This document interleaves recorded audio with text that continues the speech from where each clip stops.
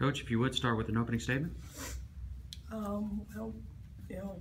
Got a lot of respect for Charlotte Smith and her Elon program and what she's been able to do there in her time there. Really consider her a friend. Her team's obviously top of the league for a reason. A lot of talented pieces in a lot of different areas. But the stat that really sticks out when you look at this stat sheet is the rebounding.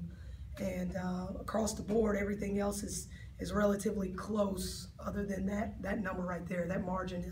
We just don't have that large a margin for error. Questions? Coach, could you describe maybe the mental aspect of your team towards the end as the game started slipping away? You know, your players kind of exhibited some frustration on the court.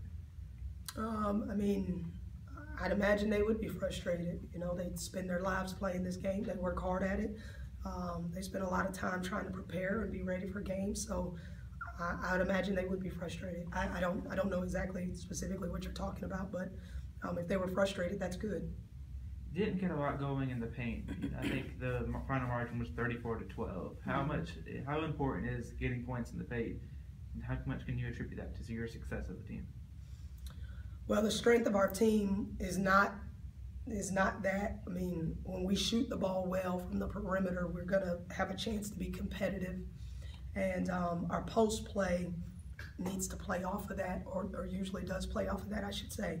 I'd like for us to get more offensive rebounds, but the lineup that we had out there most of the game tonight were kids who shoot the ball because they have two bigs, and we wanted to pull them away from the goal.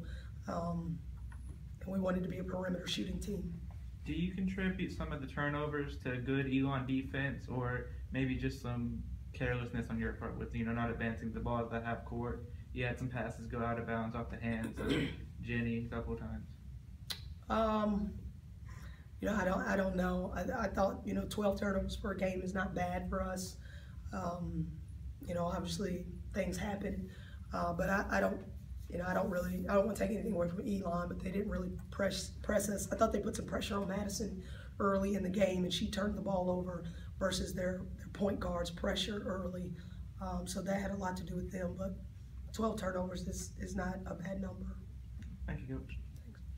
Coach, thank you.